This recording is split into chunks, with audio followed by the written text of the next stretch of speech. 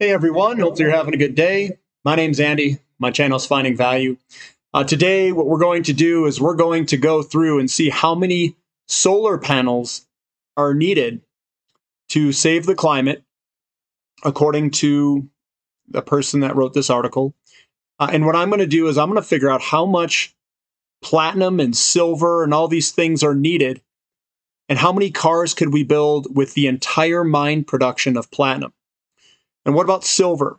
How much silver is it going to take to do what they want to do with solar photovoltaic solar panels?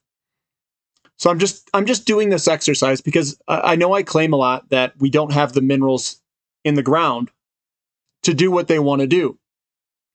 So you know what? I'm just going to throw some numbers out there and show you kind of where we're at and how much silver and platinum and other things they want to use. And I just use silver and platinum in this type of scenario. So let's jump in and we'll get some data here. It says, how many solar panels do we need to save the climate?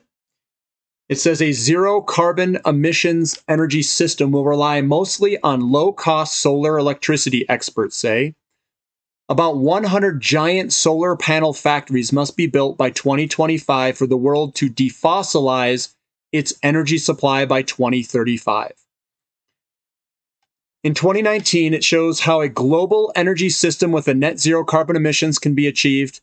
In the model, solar photovoltaics, solar panels, supply 69% of the total global primary energy demand for all purposes in the year when zero emissions are achieved. The rest comes from wind power, biomass, and waste, hydroelectricity, geothermal power, and flying unicorns.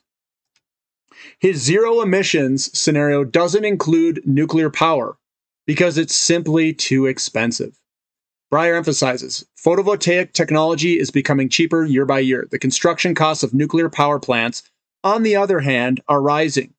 Moreover, it's much easier, faster, and less risky to install and operate solar power plants. So he's throwing down the gauntlet over here. So this is what he's got. He's got the cumulative global installed PV capacity, 2020 to 2035. He's assuming that 69% of global electricity is supplied by photovoltaic modules in that year, and a total of 100 PV gigafactories, which with 60 gigawatts annual production capacity have been built worldwide by the end of 2024, including 15 such gigafactories in Europe. This is what his projections are. Basically, we're going from a very small photovoltaic, and then we just blow out to the upside for the photovoltaic output, electricity production capacity or output from them. And that's the right-hand side. So on the left-hand side, this is the model of a climate neutral energy system by 2035. Solar photovoltaic dominates. A cost-optimized climate neutral energy system achieved worldwide in 2050 could be based entirely on renewable energy and 90% on renewable electricity. 70% of it's cheap solar photovoltaic. Can we accelerate the build out and get it done by 2035? And in this, the climate neutral electricity supply, this person's envisioning solar being the majority of it, about 70%, wind being a good other portion of it, water, bioenergy, geothermal, and others in this gray matter. They've got the global installed electricity generation capacity, a total of 78 terawatts, of which 63.4 terawatts is solar photovoltaic. So I'm going to go down here. The solution that they are proposing is to build 100 giant PV photovoltaic factories immediately. A prosperous, carbon-neutral global civilization with net zero emissions will be 90% powered by electricity. The LUT model estimates, in part directly, in part via synthetic fuels or e-fuels. And 69% of this electricity will come from solar photovoltaics. So what I wanted to get at is how much solar photovoltaics does this person want to use? So what in the article, this is what they said. They said, will we have built enough factories by 2024 to produce the required amount of solar panels by 2035? Not even close. Under current industry plans, by 2024, only 400 gigawatts annual PV production capacity will be in place, and only about 1,500 gigawatts of solar PV modules will already have been produced and installed worldwide. To achieve a zero-emission scenario by 2035, in which 2/3 of global energy is produced from solar power, another 62,000 gigawatts of photovoltaic modules, 62 terawatts, must be produced and installed between 2025 and 2035. That's 6,200 gigawatts per year, every year from 2025 to 2035. So what I did, and I just wanted to see how much silver is this guy really wanting out of the earth. What is it going to take to build all these solar panels if we have this unicorn flying, that unicorns are flying and that we are going to produce all of this stuff so quickly? So how much silver is it going to take? That's what I'm going to solve here. So I looked up, and it says the average solar panel uses some 20 grams or 0.643 troy ounces of silver. 2/3 of an ounce of silver in every solar panel may not sound costly given today's silver spot price.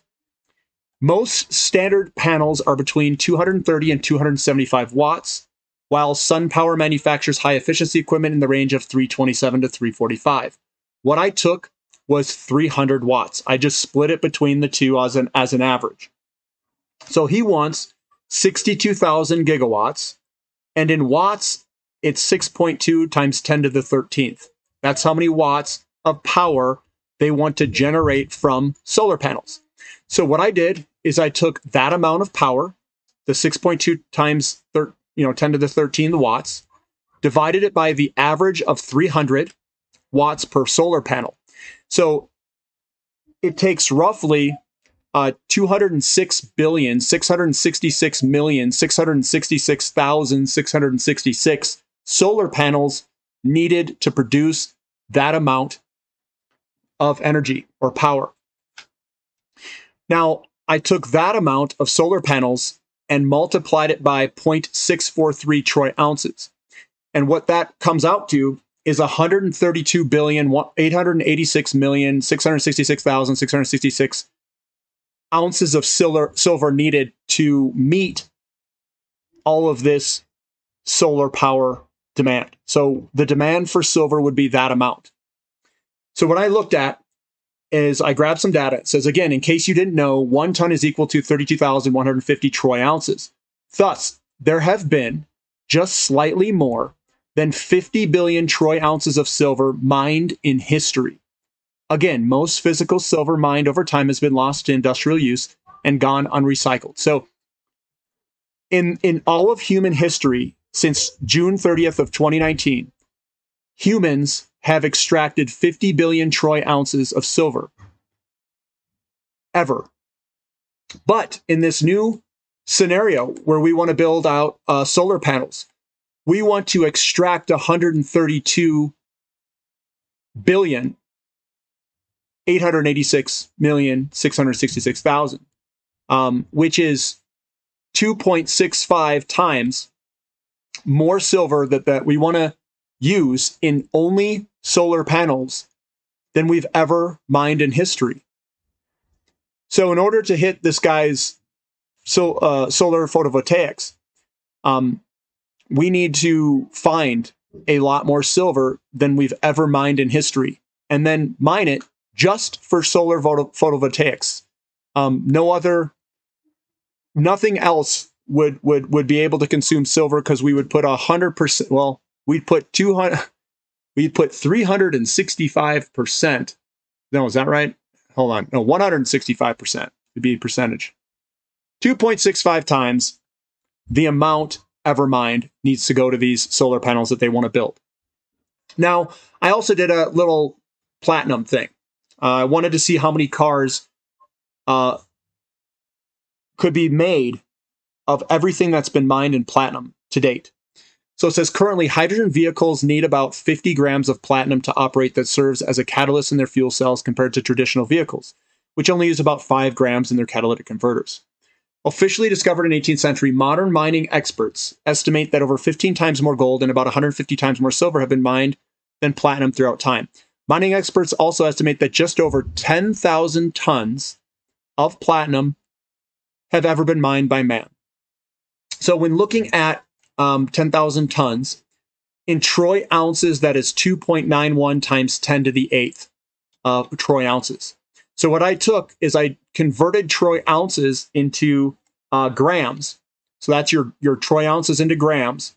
And then I took the grams and divided it by 50 because 50 was 50 grams of platinum to operate a fuel cell hydrogen vehicle. So we could get roughly 181,439,021 fuel cell vehicles. And that's the fuel cell vehicles using the entire mined production and history of platinum. But one of the problems is, in South Africa, where 80% of the platinum comes from, the peak output was in 2006, and it's been declining ever since. What this means is that it's potential that we've hit peak platinum. So if we were to take all of the platinum ever mined in history, we can make 181.5 million vehicles, roughly. Now, looking at how many vehicles are out there, the U.S. Publisher Awards estimates that in 2019, there were 1.4 billion motor vehicles in use in the world.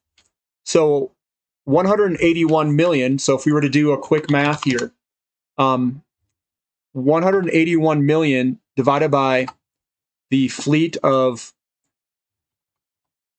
1.4 billion is about, of fuel cell vehicles, we could replace roughly about 13% of what's out there.